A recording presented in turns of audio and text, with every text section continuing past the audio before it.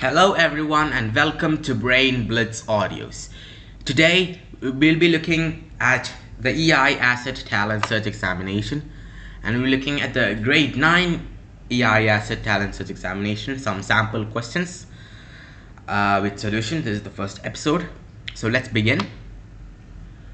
So this will be on science. First question: substances can be classified as elements, compounds and mixtures. Shown below are 4 substances. Each circle represents an atom. Which of them is a single compound? Now, in the question we are given 3 terms: elements, compounds and mixtures. Let's define them. Elements are defined or rather made up of substances which are made up of one type of atom. Compounds are made up of more than one type of atom which are bonded chemically. So bonded chemically. And mixtures, if we talk about mixtures, they are a combination of 2 or more substances. There could be elements or compounds, and which they are not chemically combined, but rather, and also each of these substances have their own properties. For example, if we have a mixture of A and B, it would show the properties of both the element or the substance A and substance B. Now the question says, shown below are 4 substances. Each circle represents an atom. Which of them is a single compound? Now we look at option A. It's made up of one atom. So here one atom, the same atom is being repeated. Now if you look at the definition, we can see that this type would match with element. An element is made up of one type of atom. Option A is made up of one type of atom. So option A is an element. It's not a single compound. So option A is incorrect. Now if we look at option B, it says that it has one, let's say this A, the gray one as B, and the colored gradient one as C. Then we have an ABB, and ACC. Now the question is asking for a single compound. A compound is one which is made up of more than one type of atom. So a single compound is made up of just one type of compound in a container. If a container has only H2O, then that's a single compound, only water, H2O. Now, but in option B, it says, we can see that even though both of these are one compound, means one type of compound, there's also an extra ACC compound, which, so this option B is not a single compound but rather made up of more than one compounds. So option B is also incorrect. If we look at option D, we can see that it is randomly scattered. Each of the atoms are randomly scattered. For example, if we have this and this, and then we have another atom, and we also have another compound. So this most definitely is a mixture and cannot be defined as a single compound. So option D is also incorrect. The correct option is option C. In this, if you look at one compound, means one chemically bonded substance, we have one big white circle, 2 small gray circles, and one gradient circle, and it is the same for all of the chemically bonded substances in the container. So we can thus say that this is a single compound, and so option C is the right answer for this question. Next question: in the relation capital F is equal to capital G capital M by R square, the quantity G represents, not represents, but what are the qualities of quantity G? A, depends on the value of G at the place of observation. Is B, is used only when the earth is one of the 2 masses. C, is greatest at the surface of the earth. And D, is universal constant of nature. Now this formula is the universal law of gravitation, derived from the universal law of gravitation, which states that the gravitational force between two objects is directly proportional to the product of their masses and indirectly proportional to the square of the distance between their centers. So for example, if we have one object and another two objects, then the first object has uppercase m as its mass, and the second object has lowercase m as its mass, and r is the distance between their centers. This is r. Then you can say that f is directly proportional to the product of these m and capital M and small letter m, and it's indirectly proportional to the square of r. Now if we combine both of them, we can get that f is directly proportional to mm by r squared, and from there we got the constant g. In order to remove this directly proportional sign, we added a constant g, and then we got the equation f is equal to g mm by r squared. So with this information, let's look at the options. Option A says that depends on the value of small g at the place of observation. However, g is just a constant that is given, which is a universal constant, which is given to remove the slightly proportional sign. So option A is incorrect. Option B says is used only when the earth is one of the two masses. Now this is also incorrect, because the two objects could be any two objects in the universe, and this formula can be used to calculate the gravitational force between any two objects in the universe. So earth can be one of the two masses, but it's not necessary. So option B is incorrect. Now option C says is greatest at the surface of the earth. Now this is also incorrect. This is a quality of the small letter g, which is the force of gravity that an object which acts on an object on earth, and so this is not one of the qualities of capital G. Option D is the correct option, which says it is the universal constant of nature. So this capital G is the same throughout the universe, and that's why it's called a universal constant of gravitation. So that's why option D is universal constant of nature is the correct option in this question. Next question.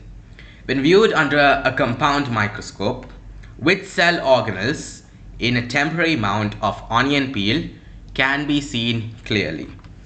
And we have some combinations of cell organelles. Option A is cell wall, cytoplasm, nucleolus, vacuole, chloroplast. Cell wall, cytoplasm, nucleus, vacuole, plasma membrane. Cell wall, cytoplasm, nucleolus, lysosome, and chloroplast. And D, option D, cell wall, cytoplasm, nucleolus, vacuole, and chloroplast, and mitochondria. Now this one asks us which cell organelle can be seen clearly when put on a temporary mount of onion peel under a compound microscope. Now let's look at option A. A cell wall can be seen clearly because it is the base, it's made up of cellulose, and so can be seen clearly. Cytoplasm can also be seen clearly, as it is the place in which all the other organelles are present. Cytoplasm also can be seen clearly. However, the nucleolus cannot be seen clearly when put under a temporary mount of onion peel. This is because in order to see the nucleolus is inside the nucleus. We need an increased magnification, more magnification, and also we need to stain the cell. Then only the nucleolus will be visible, clearly visible. So with that we can cancel option A. Now if we look at the option C and D, we can see they also have nucleolus as one of its cell organelles. So with that we can just cross cancel C and D, A, C, D, and we are left with option B as the correct answer. Cell wall, cytoplasm, nucleus, vacuole, and plasma membrane. These cell organelles can all be seen clearly when put under a temporary mount of onion peel. When a temporary mount of onion peel is put under a compound microscope. So option B is the correct option. Next question. A heavy ball is suspended as shown. A quick jerk on the lower string will break that string, but a slow pull on the lower string will break the upper string. The first result occurs because A. The force is too small to move the ball. B. Action and reaction is operating. C. The ball has inertia. And D. Air friction holds the ball back. Now we have to explain why a quick jerk on the lower string will break the lower string. Now a quick jerk, so if we pull this lower string down very fast, we can see that it would break off. But why? Now this can be explained with Newton's first law of motion, which states that an object has a tendency, an object which is at rest or in uniform motion tends to stay at rest or uniform motion unless compelled to change by an unbalanced external force. So what's in this situation, we can apply it as this ball would tend to stay in its state of rest. So that's why when we pull this lower string, since the heavy ball tends to stay at rest, it would stay at rest. So the lower string would move, but the ball would not. And with that, the lower string would get detached from the heavy ball and thus breaking the lower string. Now this first law of motion is also termed as the law of inertia. Now with this information, let's look at the options. Option A says the force is too small to move the ball. However, a quick jerk means we're applying more force. I mean, it's applied more faster. The force does not matter. So option A is incorrect, which says that the force is too small to move the ball. Option B says the action and reaction is operating. However, the fact that action and reaction is operating is not why the lower string is broken. So option B is also incorrect. Option D says air friction holds the ball back. Now this is also incorrect, as we just saw that it's because of inertia and not because of air friction. So option C, the ball has inertia, is the correct answer for this question. Because the ball has inertia, it tends to stay at rest, and so would stay at rest, breaking the lower string off. So option C is the correct option. Now next, final question. Which of the following are homogeneous in nature? And we have 4 substances: ice, wood, soil, air. And we have 4 options with a combination of 2 of these, any 2 of these. So we need to find which of these are homogeneous. Now what is homogeneous? Now homogeneous substance is a substance in which when its components are present in same proportions, like same proportions throughout the substance, throughout a substance, but this is specific to a given sample. For example, if we have one box, let's say one box, and we cut open this part and this part, let's say both of them are of equal volume, then if it's homogeneous, then both of them would have the same composition, the same proportions. The substances which make up this substance, the small substances which make up this big substance, would be present in same proportions in both of these cases. So let's see the 4 substances which are given to us. 1, ice. Now ice is basically solidified water, and we know that water is a compound. Now in a compound is present in equal ratios, equal proportions throughout the universe. And so if we are given a given sample of ice, it would also have the same proportion.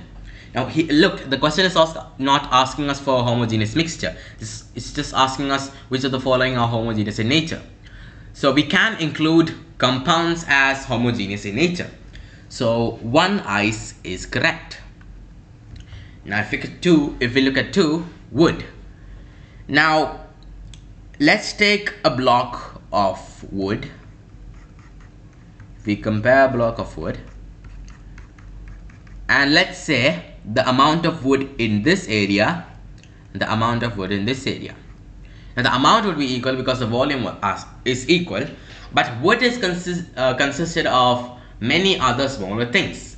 Now this is not present in the same ratio in both of these cases. You look at over here, the let's say it's made up of A and B. Here A would be 70%, 30%. Here A could be at 50-50 or any other ratio.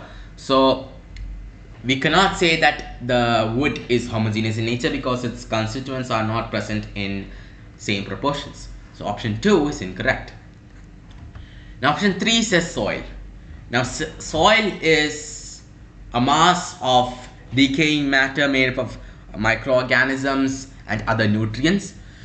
Now, so if we take two segments of the soil, this segment of the soil and this segment of the soil, we can see that it would be consisting of different amount of substances. So the amount of microbes, the ratio of microbes to the others in this part would not be the same as the ratio of microbes in this part. So we cannot say that the soil is homogeneous in nature. So 3 is incorrect.